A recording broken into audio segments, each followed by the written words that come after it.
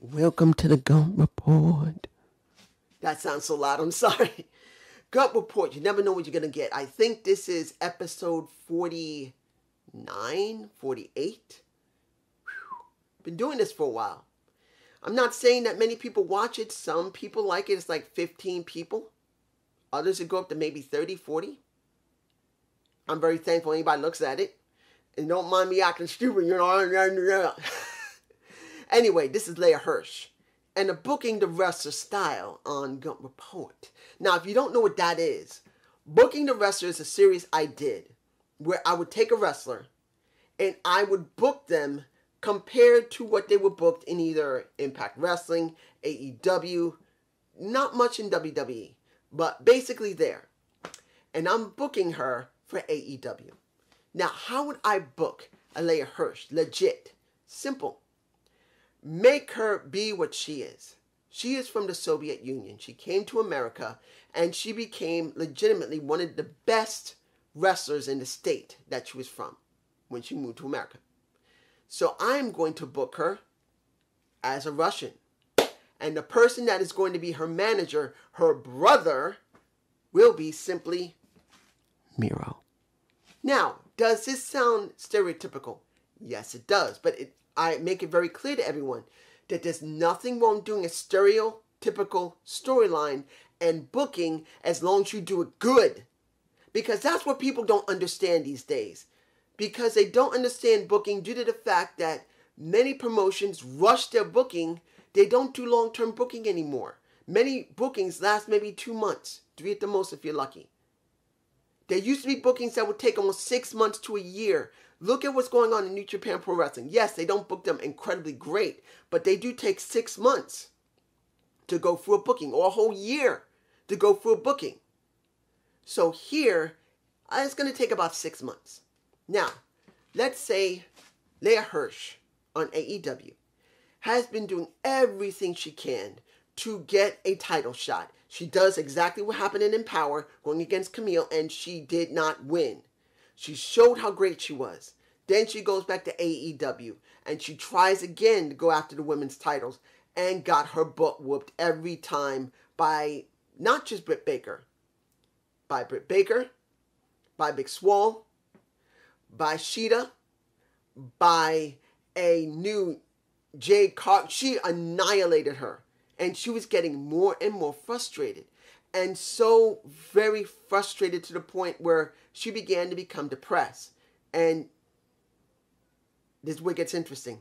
When she's called to go to the ring, she goes out. She stands there.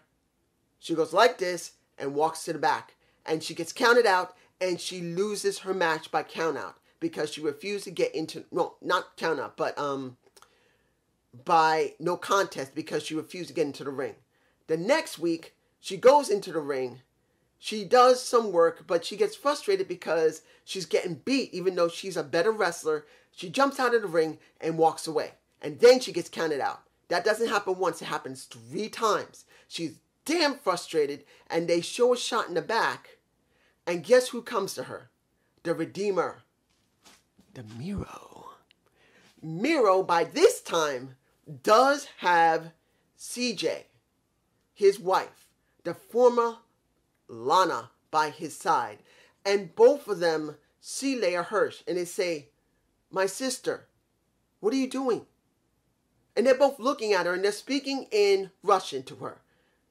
And, well, basically he'll be speaking Bulgarian, but basic Russian is known in Bulgaria. So he is speaking basic Russian. So is CJ. And they're talking to her. And there's subtitles. To make it interesting, they do subtitles. To let them know, well, let us know what they're being stated. And they're saying to her, "What is wrong? You're one of the best female wrestlers I've ever seen. What are you doing?" And even Lana, well, CJ, says, "Sister, stop this. I was wrestling for a while, and I know that I can help my husband better as his manager than a wrestler. But I still love women's wrestling. You are the best wrestler I have ever seen, and you're giving up. Why? You are a strong Soviet woman. Show your strength. And every time she loses, and this is over a 2-month period already, they come to her. After the first month, that's when they come to her. And they're trying to encourage her, stop doing this. And basically, Miro is going to her, putting his hand on her shoulder and saying, stop. He's not being rough with her. He's literally sitting next to her and talking to her. Yes, it sounds a little long-winded, but you know what? That's the way it's got to be. He puts his TNT championship in her lap and he says, every time, look at this. Look at this title. Hold it. She holds it in her arms, in her hands, and she looks at it. And he says, look at that title. I earned this title because I am the best. I may be the Redeemer, sent by God, having the most sexiest wife on the planet.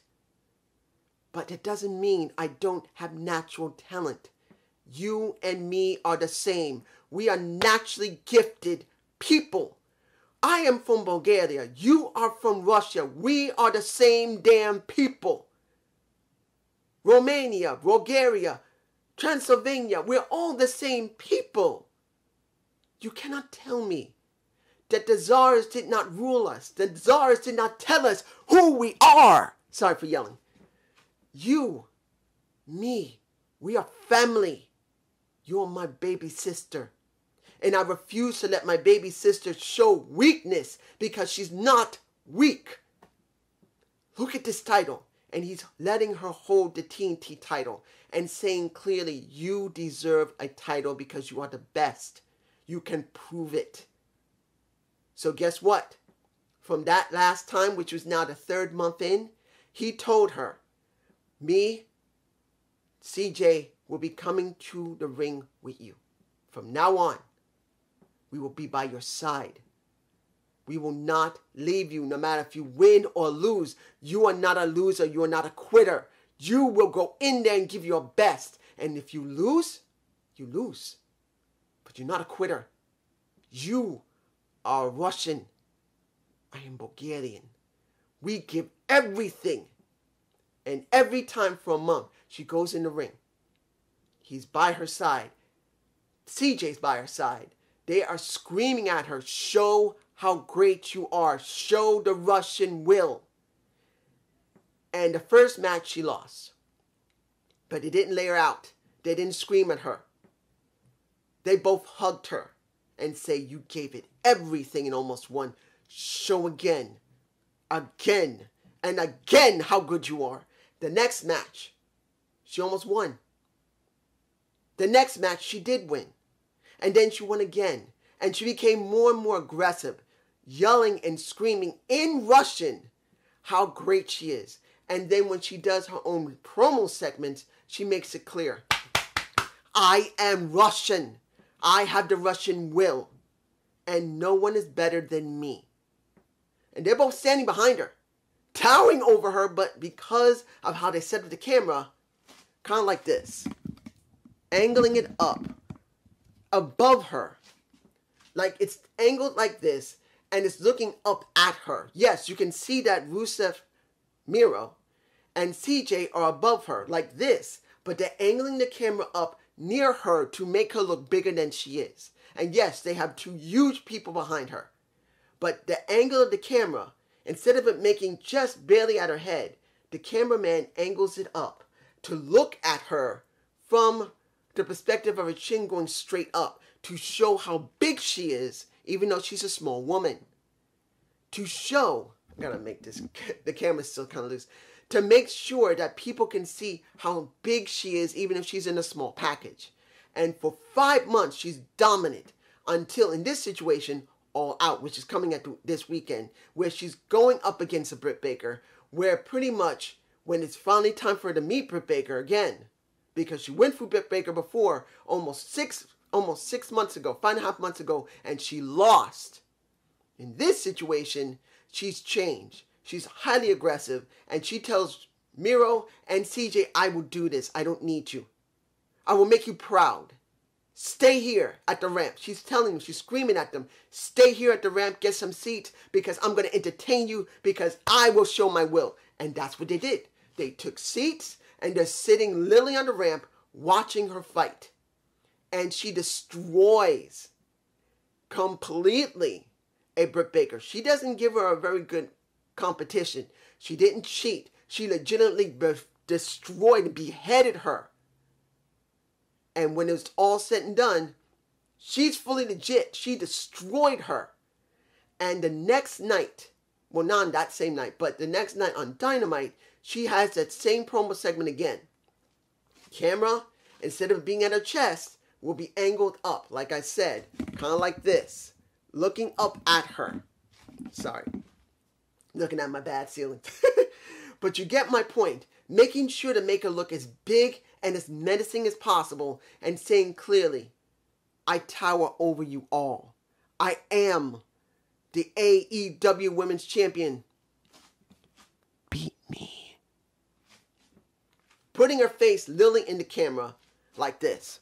Beat me. Literally doing that to terrify her opponents. And for a month, nobody wanted to go near her. Not because she was the best, but because she scared them. She literally scared a lot of women because she wasn't trying just to out-wrestle them. She was trying to destroy them. Literally doing what Penta Sierra Mero would usually do, like doing the arm breaker. She adopted the very move that he did, that he doesn't do that much anymore. And she took his move and started snapping the arms. Just like how Pentagon Jr. does it.